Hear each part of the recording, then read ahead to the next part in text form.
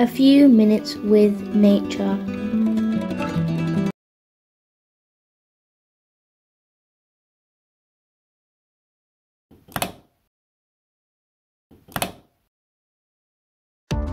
Ground fires are spread by wind moving quickly across the top of trees.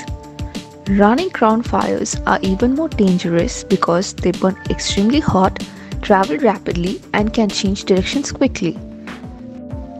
Weather conditions can directly contribute to the occurrence of wildfire through lightning strikes or indirectly by an extended dry spell or drought. Lightning strikes the earth over 100,000 times a day. 10 to 20% of these lightning strikes can cause fire. Wildfires can be caused by an accumulation of dead matter like leaf, twigs, and trees that can create enough heat in some instances to spontaneously combust and ignite the surrounding area. Man-made combustions from arson, human carelessness, or lack of fire safety cause wildfire disasters every year.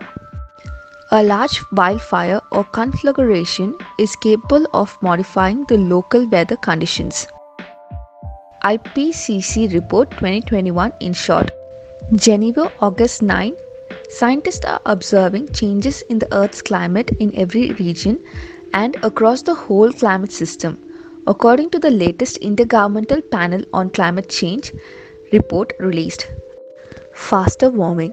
The report provides new estimates of the chance of crossing the global warming level of 1.5 degrees Celsius in the next decades, and finds that unless there are immediate, rapid, and large-scale reductions in greenhouse gas emission, limiting warming to close to 1.5 degrees Celsius or even 2 degrees Celsius will be beyond reach.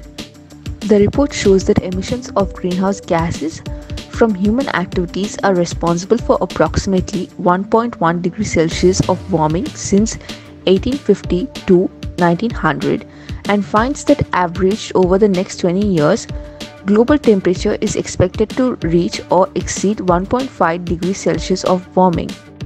This assessment is based on improved observational data sets to assess historical warming, as well as progress in scientific understanding of the response of the climate system to the human-caused greenhouse gas emissions. Every region facing increasing changes.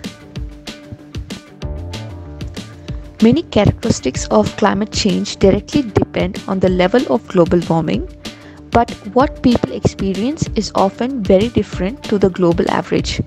For example, warming over land is larger than the global average, and it is more than twice as high in the Arctic. But it's not just about temperature. Climate change is bringing multiple different changes in different regions, which will all increase with further warming. These include changes to wetness and dryness, to winds, snow and ice, coastal areas and oceans. Climate change is intensifying the water cycle. This brings more intense rainfall and associated flooding, as well as more intense drought in many regions. Climate change is affecting rainfall patterns. In high latitudes, precipitation is likely to increase while it is projected to decrease over large parts of the subtropics. Changes to monsoon precipitation are expected, which will vary by region. Coastal areas will see continued sea level rise throughout the 21st century, contributing to more frequent and severe coastal flooding in low-lying areas and coastal erosion. Extreme sea level events that previously occurred once in 100 years could happen every year by the end of the century. Further warming will amplify permafrost thawing and the loss of seasonal snow cover, melting of glaciers and ice sheets, and loss of summer Arctic sea ice. Changes to the ocean include warming, more frequent marine heat waves, ocean acidification, and reduced oxygen levels have been clearly linked to human influence. These changes affect both ocean ecosystems and the people that rely on them, and they will continue throughout at least the rest of the century. For cities, some aspects of climate change may be amplified, including heat, since urban areas are usually warmer than their surroundings, flooding from heavy precipitation events, and sea level rise in coastal areas.